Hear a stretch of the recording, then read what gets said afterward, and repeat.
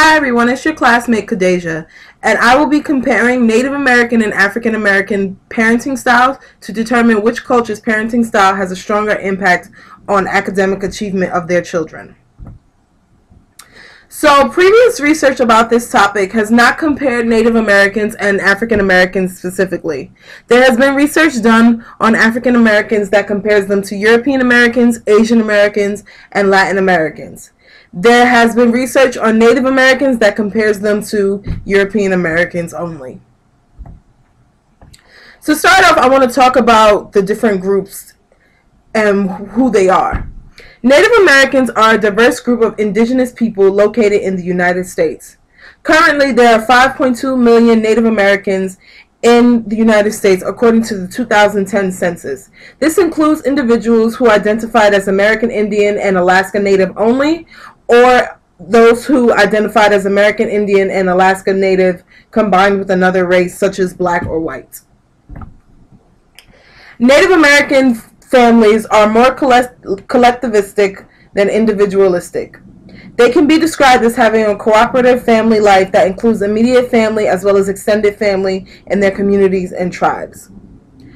Being that Native Americans are collectivistic, this means that their community and their tribes and interdependence between the groups are more important to them than their individual selves.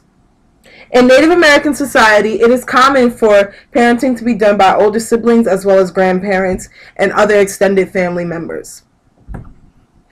African Americans are members of the black race living in the United States. In this presentation, this term refers to any member of the black racial groups of Africa, including West Indians, Africans, and Black Americans. There are currently 308 million African Americans in the United States. They comprise 13% of the total population according to the 2010 census. Like Native Americans, African Americans are more collectivistic than European Americans. However, when it comes to individualism, there is no real difference between African Americans and white Americans.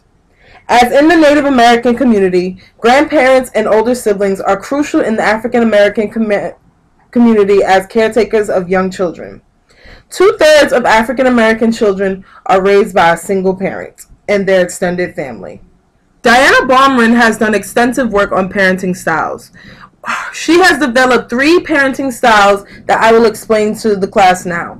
Permissive parents do not attempt to rule over their children or set boundaries for them. They are low on demand and higher on responsiveness, and they are relatively warm to their children.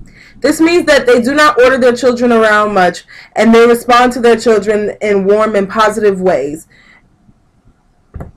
The next parenting style is authoritarian parents.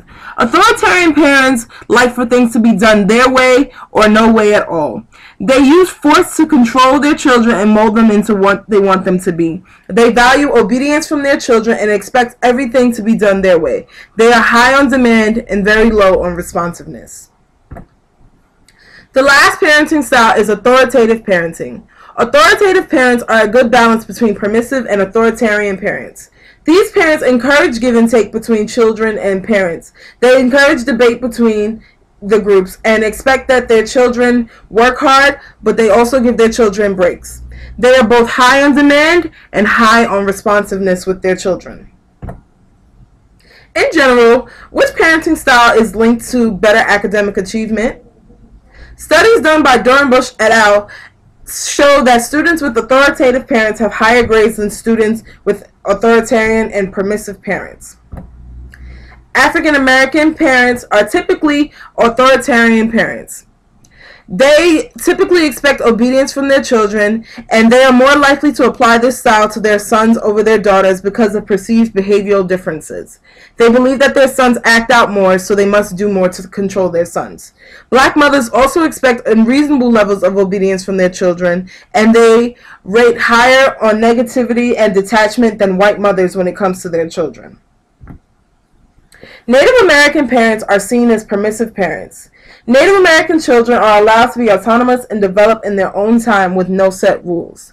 Because Native Americans do not set the rules for their children, they allow their children to make their own decisions, and they promote interdependence amongst their tribe. academic achievement comparison for African Americans. There is a strong negative correlation between authoritarian parents and grades, according to Dornbush et al.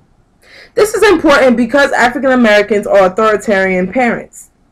This shows that their authoritarian style of parenting can impact the grades and academic achievement of their children.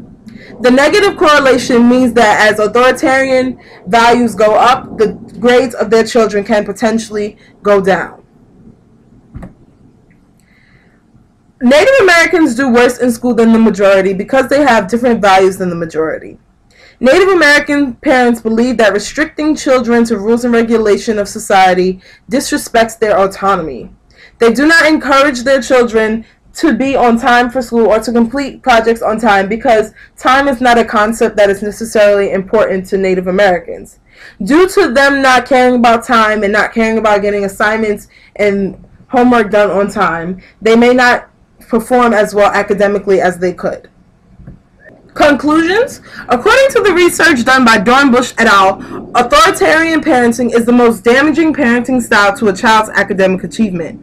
Dornbush analyzed the three parenting styles and compared them to the reported grades and GPAs of students from different racial backgrounds in San Francisco. The negative correlation of authoritarian parenting to grades produced the strongest correlation of the three parenting styles, with a negative correlation of negative 0.18 for males and a negative correlation of negative 0.23 for females. His research suggests that African Americans are more negatively affected by their authoritarian parenting than Native Americans are affected by their permissive parentings. Going by this, it would seem that Native Americans' parenting is not as harsh as African Americans' parenting, and African American parenting impacts the academic achievement of their children more than Native American parenting.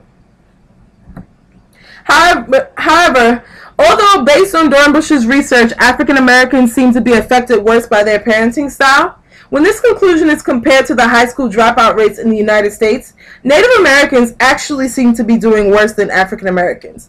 If you look at the graph posted below, you can see that American Indian/Alaska Natives have a higher dropout rate than African Americans. Theirs is 6.7%, while African Americans is at 5.5%. This shows that academically, Native Americans seem to be doing worse than African Americans, even though the conclusion says otherwise.